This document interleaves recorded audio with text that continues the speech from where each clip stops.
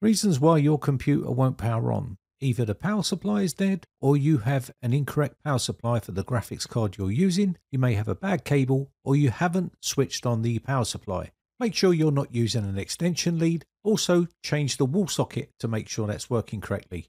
Check your CPU power cable, make sure it's firmly inserted. Next up, check the 24-pin power cable, make sure it's firmly inserted all the way into the motherboard. Then you want to go ahead and check the front panel connectors and make sure they're inserted into the right headers on the motherboard. Then you can go ahead and bypass the power button. The power button may be failing. To bypass this, you can use a screwdriver to short the switch on the front panel connector on the motherboard. Next, you want to make sure that all of the hardware is firmly seated. That will be your CPU, RAM and GPU. Make sure they're firmly connected to the motherboard and they have power. Next, you can short the power switch header on the motherboard with a screwdriver to bypass the power switch. You have troubleshooted your PC for no power.